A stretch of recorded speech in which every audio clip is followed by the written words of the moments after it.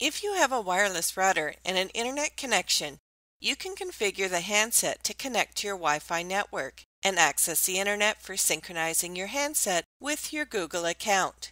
Use the browser app to view web pages, access your social media, download apps, etc. To connect to a Wi-Fi network, start by pressing the menu button.